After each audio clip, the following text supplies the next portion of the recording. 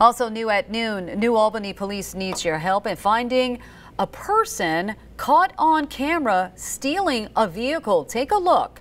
Now, this may look like a classic repossession to you, but it is not. What you are looking at is a crime going down. This person is accused of stealing a 2014 black Nissan Maxima.